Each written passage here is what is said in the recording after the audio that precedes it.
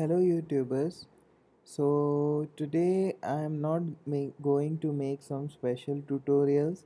However, there are some problems associated with the XML tutorial which I created yesterday. So it is not able to run the code in the Chrome browser. Many people complain that it is not able to run in the Chrome browser. However, in IE and Firefox it is working fine. So there are two alternatives to run this code in Chrome browser. So let's see each of the method how we can run this XML transformation in the Chrome browser.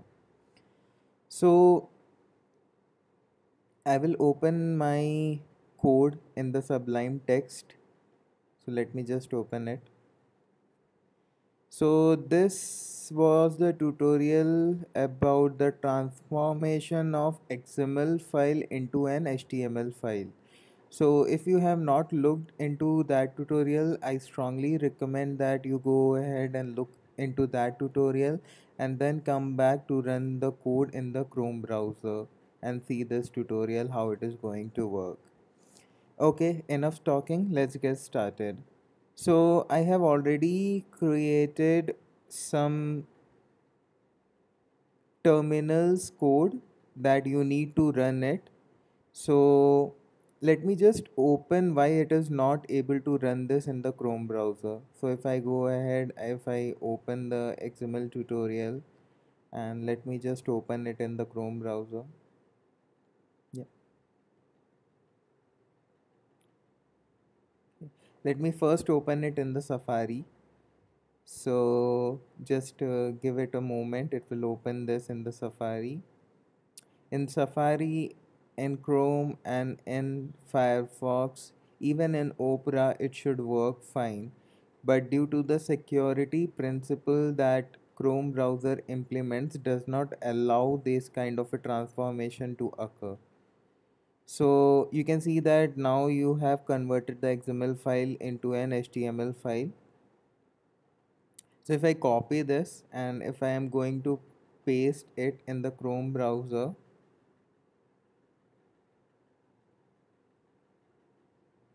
so you can see that there is nothing in the page.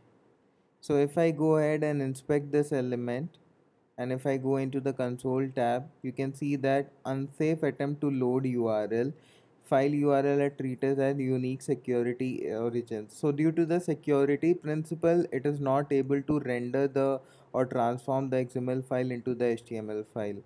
To work around, you can just copy this error and go into the Google and you can paste it. So first URL, you can go ahead and there are two commands or terminal that you have to run into that. So this is the specific file, specific command which allows to overpower the security principle. So you can deny the security principle and you can run this. So if you are using Mac like I am using Mac, so I have to run this code. If you are using Windows, then you have to look into this code.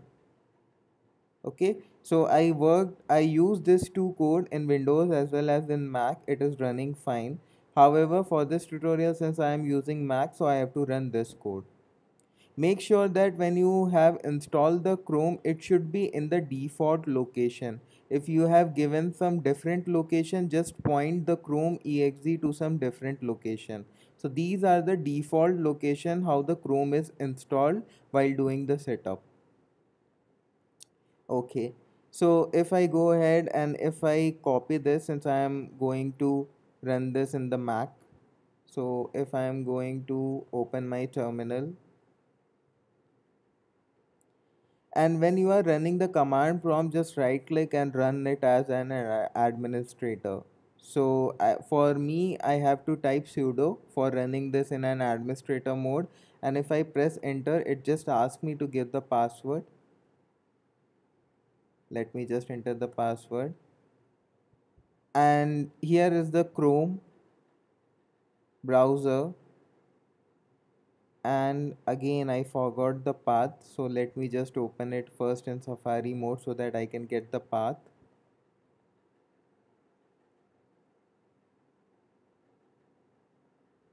And if I paste this, you can see that now the Chrome has started rendering because it overpowers the security principle. So the security principle is not valid. So this is how you run it in the Chrome browser. So this is the first method how you are going to run this in the Chrome browser.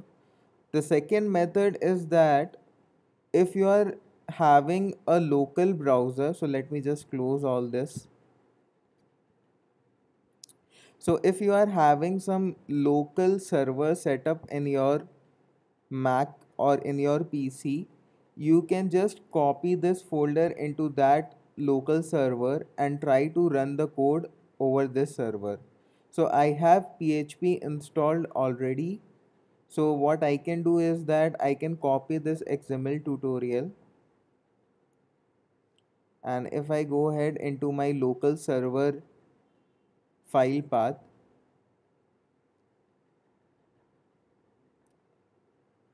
so in the htdocs I need to put this folder because this is the root folder of the server where the files are recognized. And if I run the server, so it asks me to give the password.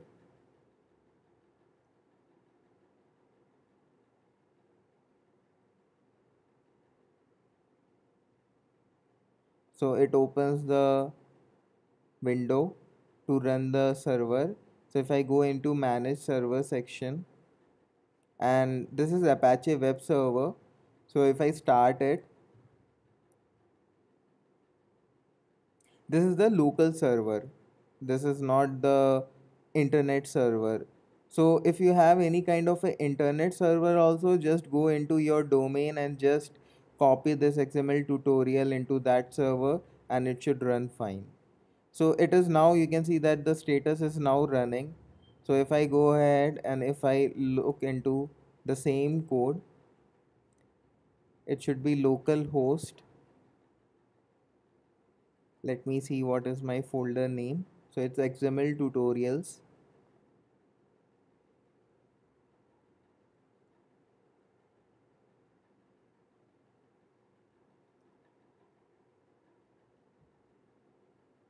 Okay, sorry, I think so I misspelled it. So you can see that you have this directory available. Now if I go into students.xml, you can see that now the code is rendering fine without running the allow file in access terminal code. So allow file access from file. So this you don't have to run if you have the local server setup. Just copy the folder into that local server and run this code. So these are the two methods how you can run the transformation of XML into HTML through the terminal or the command prompt or the server that you have installed locally or the internet server. The same method which I used for the local server, you can use it for the internet server also. Hope this make all sense. I know that this was little bit of setup that was actually necessary to run the code in the Chrome browser. So I hope you learned something out of it. So thank you for watching this tutorial and have a great day. Bye everyone.